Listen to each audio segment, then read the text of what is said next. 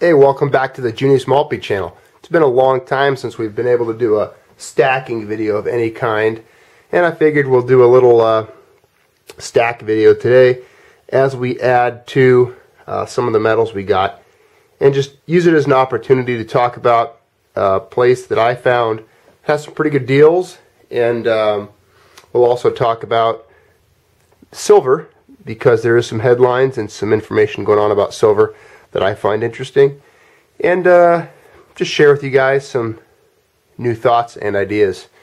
So let's get right to the cut to the chase here and just get right to the silver edition, because I know a lot of you guys are anxious to see it, and you know that silver is a pretty rare character here on the Junius Maltby channel. I just don't happen to get a lot of it, and I don't do a lot of videos on silver. Probably the biggest, most popular video we've ever done on the channel regarding silver has been the topic of it being a currency of exchange for about 7,000 years.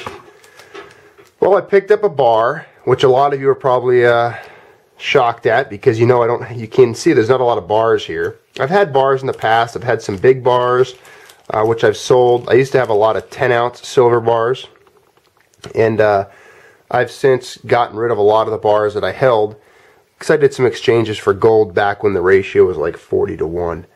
But I've seen these Scottsdale bars before, and I am a sucker for really cool poured bars. I just got to admit, even any gold or silver bar that's got that neat round kind of sloped, just traditional old school classic poured look to it. You know, it looks like something that could have existed in the 16 or 1700s.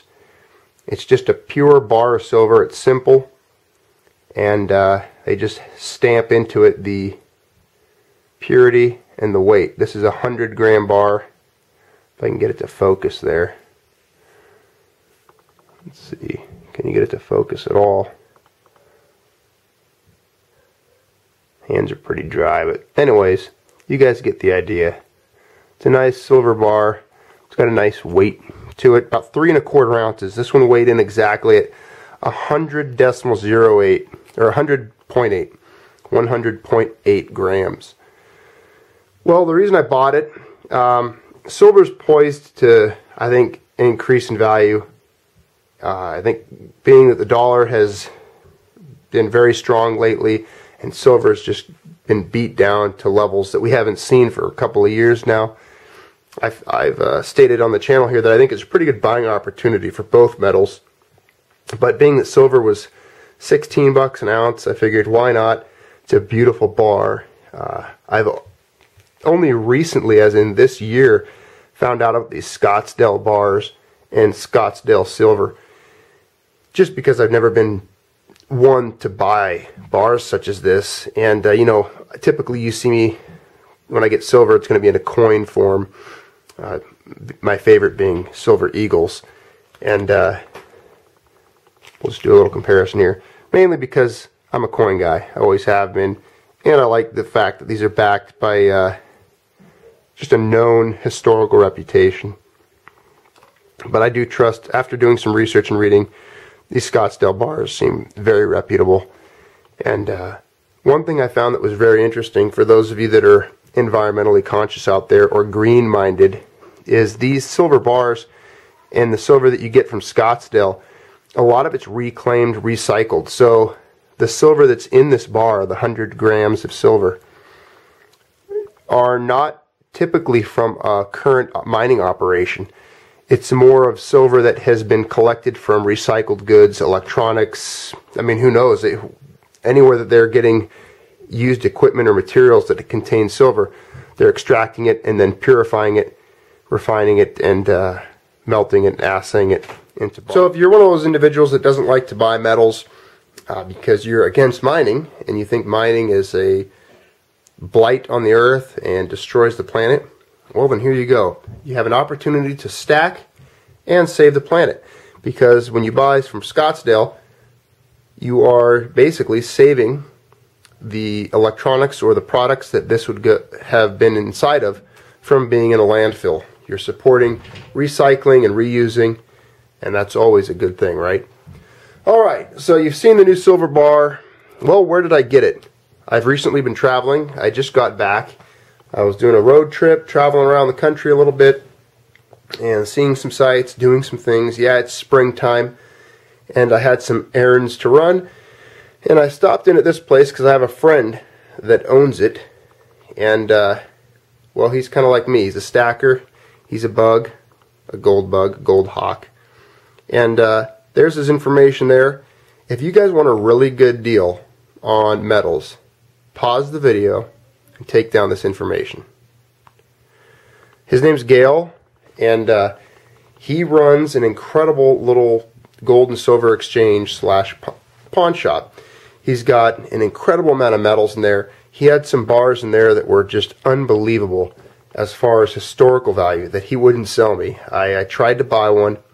One of them had some really interesting markings on it and was from a very historical mine, probably poured sometime turn of the century. But he's got some nice gold nuggets. He's got some neat artifacts, relics from just throughout history. An unbelievable array of coins. If you're looking for particular coins or metals, most likely he can find them and has them locked up somewhere. If you're looking for gold, you're looking for silver, he's going to give you probably the best deal going around. He's very trustworthy. So you will definitely see comparable or highly competitive pricing on what he's going to charge you for metals compared to a lot of the other online sites. He's not on the internet, so which I told him after looking at a store and going through it that he's missing out on a giant customer base. So I told him I'd pitch him here on the channel when I got home and tell you guys, the viewers here on the Junius Maltby channel, about the opportunity to buy metals through his shop. How you would work that out, how it would be done, I do not know. Whether it would be, cashier's checks, money orders, you really would have to trust him.